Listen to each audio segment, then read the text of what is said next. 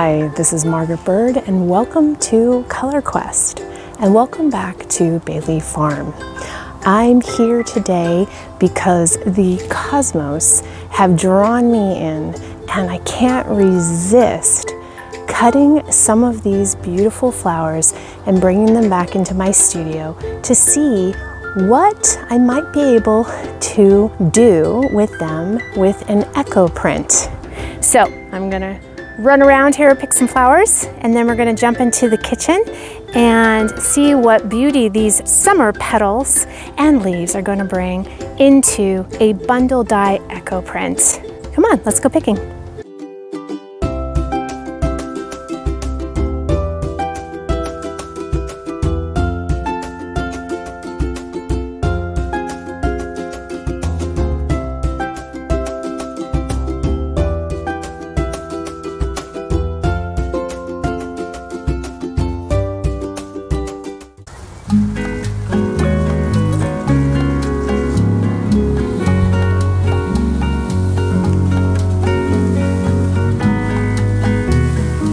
So one of my favorite wildflowers of all time is cosmos, and they have just rows and rows of beautiful cosmos, along with California poppy and sunflowers, as well as zinnias, all of which are wonderful options for being able to use for echo printing, echo dyeing, and bundle dyeing.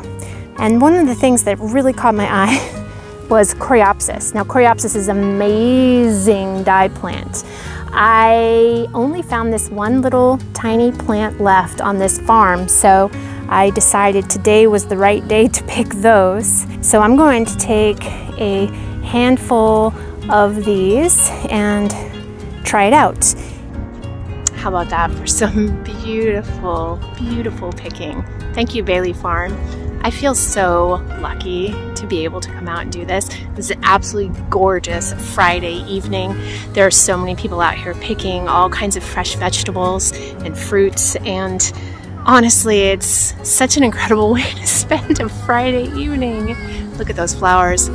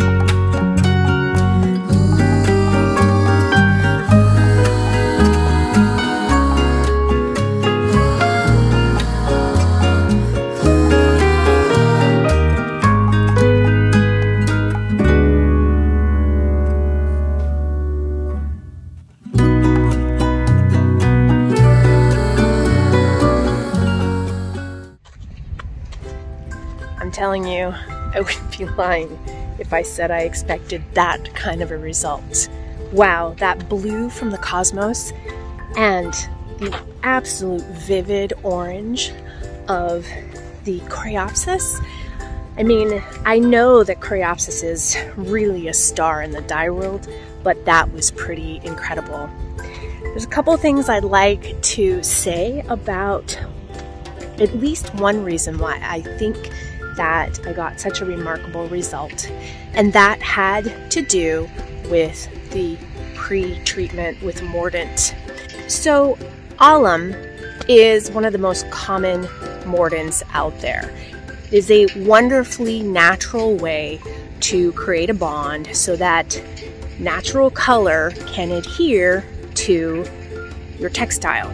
And alum is an overarching word for actually several different forms of alum. And that can include aluminum sulfate, it can include aluminum potassium sulfate, it can include, as you saw in this video, aluminum acetate. And these are distinctions that can make a difference. With cellulose fibers, aluminum acetate is by far the best option for a mordant treatment. I have not shown aluminum acetate yet in any of my videos, and that is because it's not as easily accessible. You will have to buy aluminum acetate from a specialty shop that has products meant for natural dyeing. You can't pick it up in your supermarket like you can with a standard pickling alum, which can be used. You're probably going to have more success there with protein fibers like silk and wool, but that's not to say you can't at least try a pickling alum on cotton, for example. You, however, will get a more vivid result if you're using aluminum acetate. So as you saw in the video, I purchased the aluminum acetate from Botanical Colors. It is a wonderful shop. It happens to be here in the Seattle area, and they have so many natural dye products that aren't as easy to find, for example, and you know they're going to be good quality. So if you're looking for more traditional dye products like these various mordants and some of the stars in the dye world like madder and indigo and cochineal, Botanical Colors is a great source for those dye products. And full disclosure, I tested out these same flowers with cotton using a soy milk mordant, and the result was not great. As a matter of fact, it turned out you could barely see the colors. So that just goes to show you that the mordant is key and can make a huge difference. So if you try something and it doesn't work, try again. Maybe switch it up a little bit. See about changing the mordant. Soy milk mordant or soy milk binder is a great option. Again, it's accessible, it's easy, right?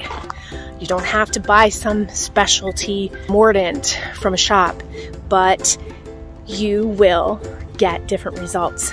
So don't be frustrated by that.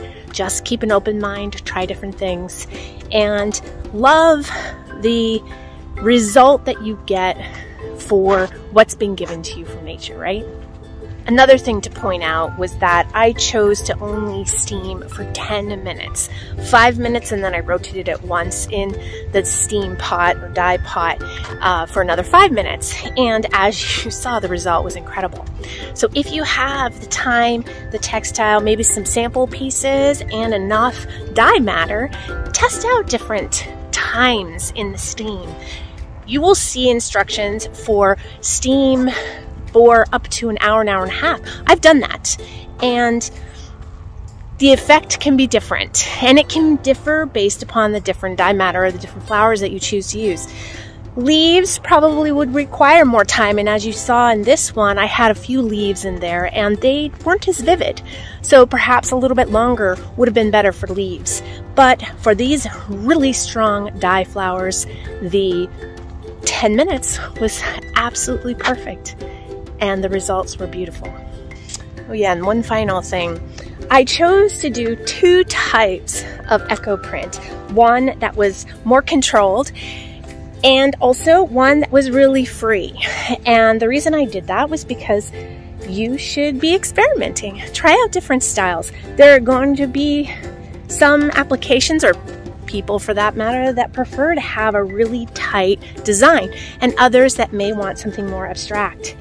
And I loved the result of both, and it was fun to make both of them for different reasons.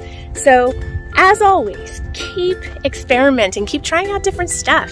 You might be surprised with what you get, and you might find something new for you to get excited about in your echo print or dye world. So as I'm walking along the flower bed here of Cosmos, I also stumbled across another flower that I, funny enough, had decided I wanted to try out in my dye pot for another video, and that is Rudbeckia, or Black-Eyed Susan. There's a small patch here at Bailey Farm, so I'm gonna go ahead and sample some of those as well and bring them back so that perhaps next week on Color Quest, I'll be able to look at what Rudbeckia brings to the dye pot. I happen to know that it's supposed to be green. So as someone who struggles to find green in nature, I'm kind of excited to take advantage of the late summer blooms of Rudbeckia, Black-Eyed Susan, and see if in fact I will find some green. Thanks so much for being here. I hope you will get out into your local late summer farming area and into nature to see what you may be able to find out there before the fall comes tumbling in. There's some great options in the fall too, but let's see what we can find as summer winds down and provides for us some additional beautiful natural color. Have a great week, and I'll see you next Friday. Sippy sippy. A little filming. A little Justin Timberlake. Yeah, a little JT.